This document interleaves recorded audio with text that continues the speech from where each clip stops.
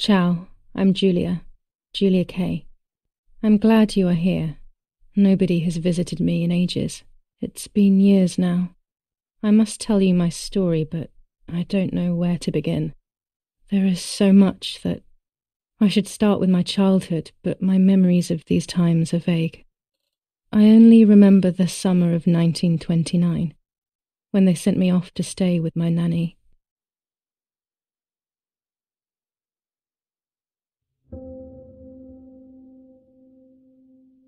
Nanny, will you tell me the story of the White Lady? No, little sparrow, not tonight. A fog is coming, see? Yes, I know that when it's foggy, the lady kills young women. But why is she so evil? You see, Julia, pain and suffering can make us do evil things, even if we're not actually bad. Just like soldiers have to kill other soldiers. I like the lady, I've decided, Nanny. She must be in so much pain, the poor dear. She still scares me a little, though. Soon I'll be a young woman, and she could kill me. Does she kill those who love her? Of course not. That makes me feel better because I love her. But what about Martha? Would she be in danger? Your sister is with your mother, so do not worry. Do you miss them? No. I mean, yes, I miss Martha a little, but I love spending time with you. Now, go to sleep, little sparrow. It's getting late. Okay, Nanny, I'll go to sleep and dream of the lady. Was she beautiful? She was beautiful. Yes, very much so. Then she'll be beautiful in my dreams. And will I be beautiful just like her? You'll be even more beautiful. Listen, Nanny. Since the lady won't harm me because I love her, and since you're not a young woman, could you tell me her story, even if it's foggy outside? Please. Oh, please, then I'll sleep. I promise. Oh, all right. You always get your own way.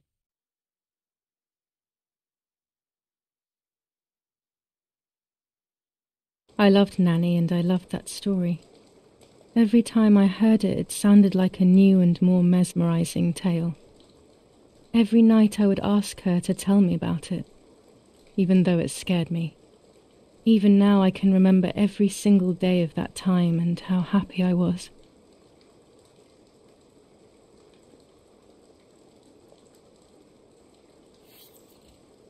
According to an ancient legend, the lakes of the area are haunted by the spirit of a young woman who was killed by the man she loved.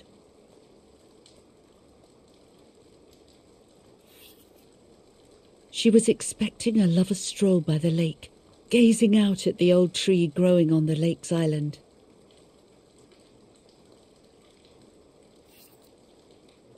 So much hope and desire, but death, not love, was awaiting her.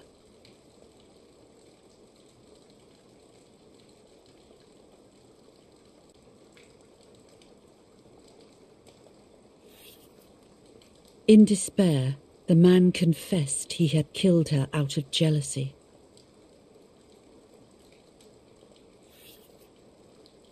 So he was hanged on the small island, in the middle of the very same lake where he had killed the girl.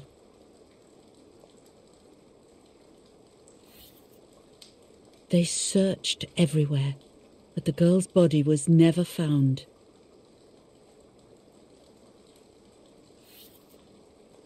Since then, her spirit, known as the White Lady, has been imprisoned in the depths of the lake.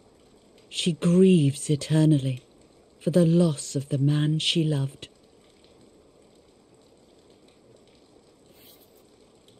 When fog arises, the White Lady is known to leave the waters of the lake and roam the woods, looking for her long-lost love in vain. Within the fog of dawn, hunters have claimed to hear the wailing of a woman in the distance. I'm a little scared of this story, even though I like the lady. Should I stop reading, my little sparrow? No, Nanny. Daddy always tells me that fear must be faced. Go ahead. Okay, honey.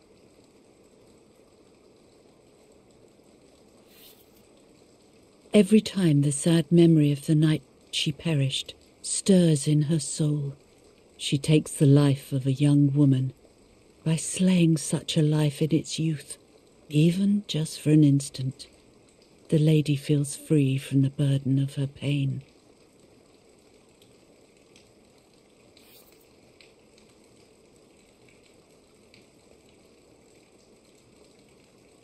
Good night, Nanny.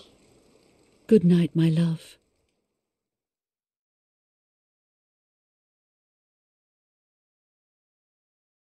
I spent almost 3 years with the nanny, but when I came home, I quickly forgot how to be happy. My memories do not return until 15 years later, in 1944, when I stayed in that house. I enjoyed setting up cameras in the woods by the lake. My father created a device that attached to the cameras. It would make them take pictures at set intervals. I was trying to photograph animals, or whatever else was in that damned place.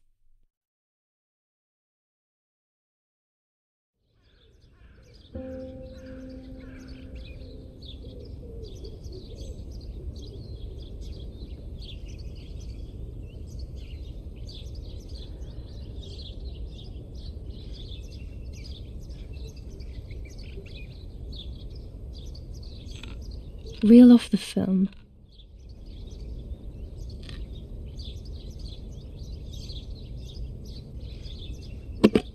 Open the camera. Remove the old roll of film.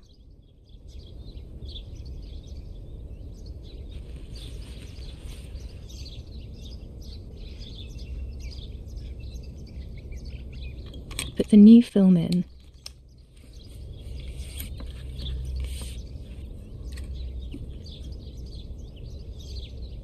Close the camera.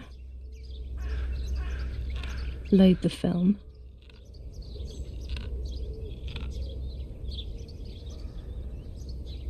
Activate the timer.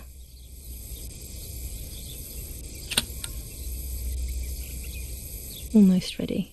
Now to bring the image into focus.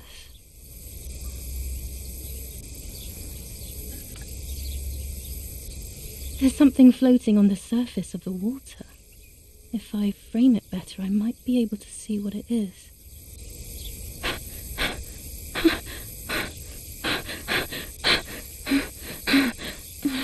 What? Is that a person? I must help them.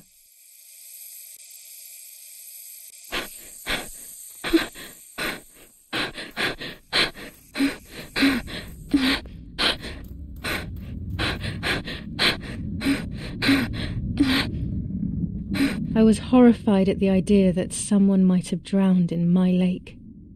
The lake was my world, where I would spend entire days daydreaming. I would lose myself in my thoughts, but that was a rude awakening. So terrible.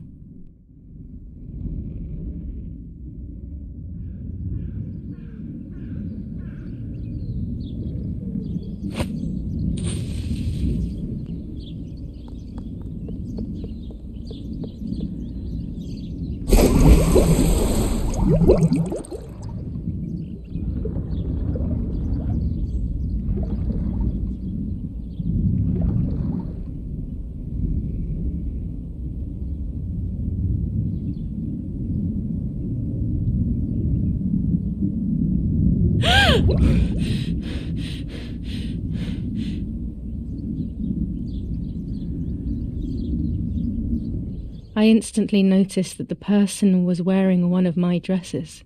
I was scared. I dragged that lifeless body as best as I could to the shore, trying not to drown myself. Only when I lifted her in my arms did I realize who she was. It was my sister, my twin, a part of me, dead. Impossible to comprehend. I was desperate. I didn't know what to do or to think.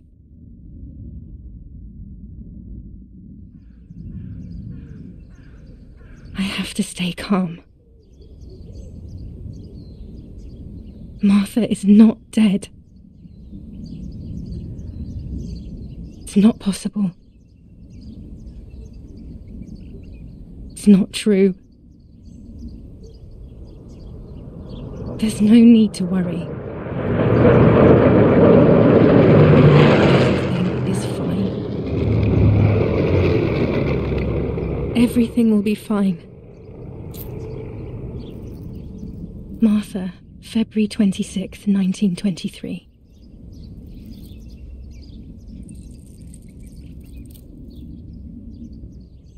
Is everything okay? Are you hurt?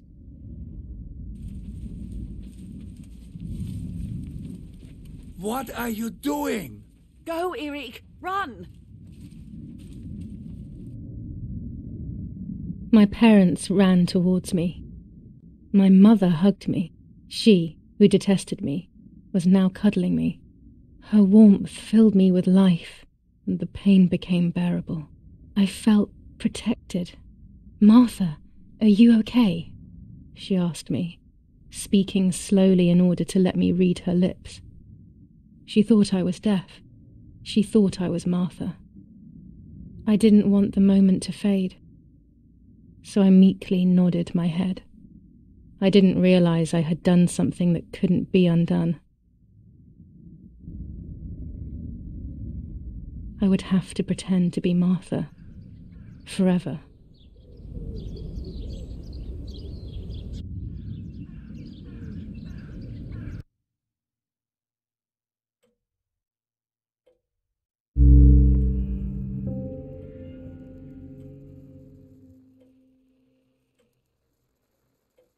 Praying is pointless. It's just a way of soothing your conscience by trying to ease the pain. But I don't want the pain to ease. What would I be left with then? Eric, did you remember to light the candles in the hall? People will be here soon. Mummy always finds something for everyone to do.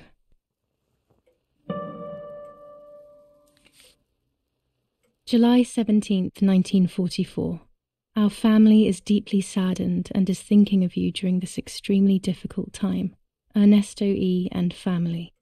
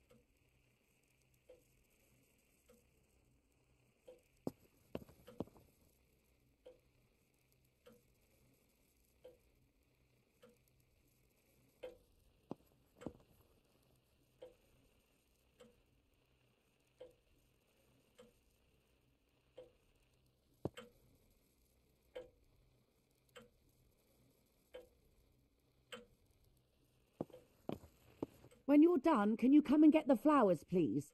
Or send Martha if you like.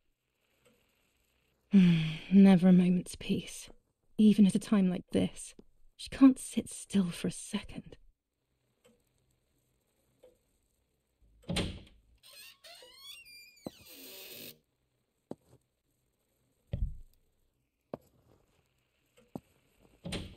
Everything always has to be perfect with her.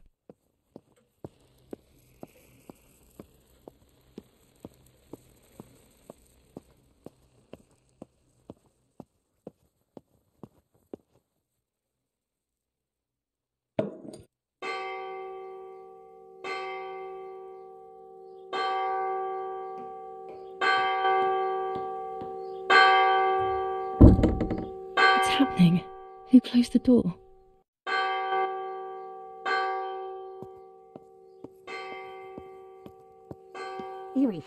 Erich, wake up. Do you think it's appropriate to sleep here, of all places? What? Yes. I must have fallen asleep. What are they talking about? You can't stay here forever. Why don't you go to bed? No. I want to stay with my daughter. Your daughter? Your daughter? You have another daughter, you know. The one who's still alive. Remember? What are you talking about, Irene? Julia is dead. What kind of comment is that? How can you? You should be thinking about Martha. Julia harmed Martha. You know that, right? And as if that were not enough, she has now also abandoned her. It's the same old story. Everything is always Julia's fault, isn't it? Her fault for Martha being deaf and for you being infertile. Do you think it's the right time for this? Julia is dead, Irene. Dead. Someone killed her. Do you realize that? Of course I realize. I get it. Do you think I'm stupid?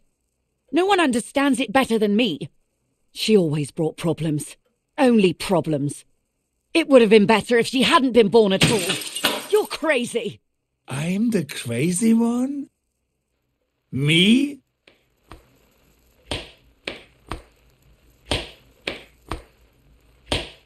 They have done this to get at me, yes. Your death is all my fault. All I could ever do for you was hurt you, Julia. My poor, sweet, crazy girl. What will I do without you? What will life be like now? All the time I didn't spend with you. But now I'm home. We can go fishing together. We can take pictures of butterflies. No. We can't do anything together anymore, can we? Nothing. I miss you, Julia. I miss you.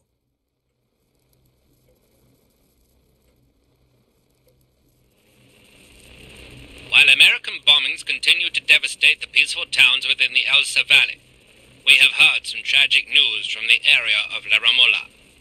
The young daughter of German Army General Erich K. was murdered near her home. What possible reason could there have been behind such a cowardly act? This is what the Carabinieri, who immediately intervened, hope to find out.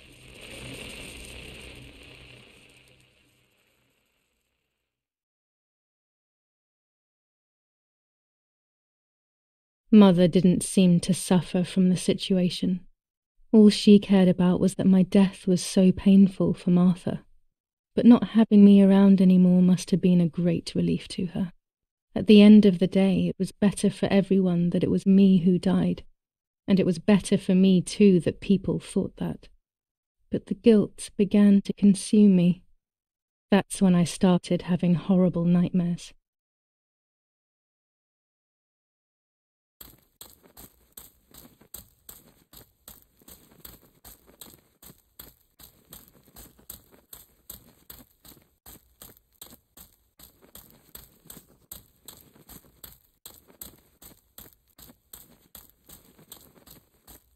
Martha has lost her soul.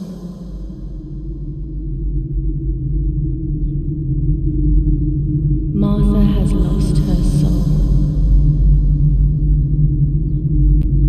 Martha has lost her soul. Martha has lost her soul.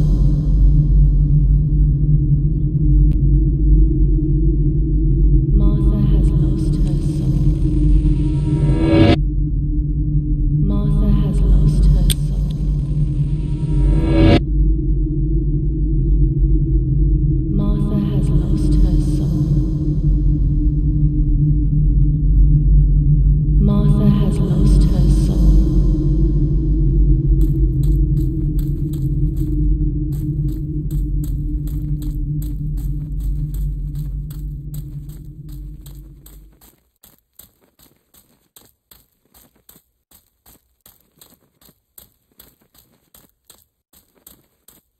I stole her identity. I stole her identity. I stole her identity. I stole her identity. I stole her identity. I stole her identity. I stole her identity. I stole her identity. I stole her identity. I stole her identity.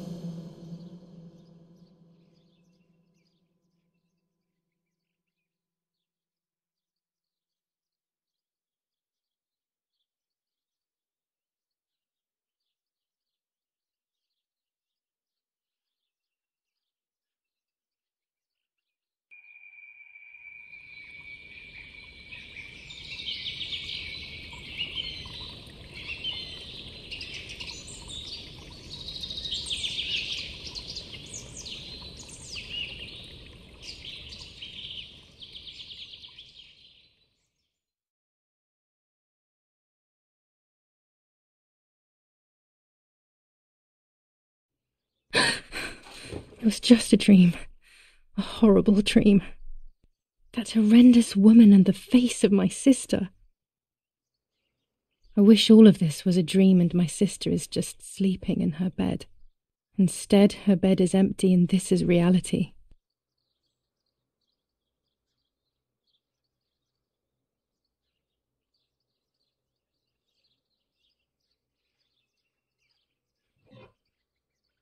This is Martha and me at the festival of the patron saint.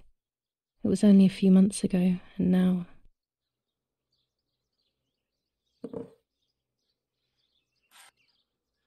Martha had asked for a picture of me to put in this frame. She wanted me to do one of those expressions of mine that made her laugh. Expressions that she couldn't quite imitate. She used to say that those were the signs of my soul. Can a photo capture the soul? Can I capture Martha's soul?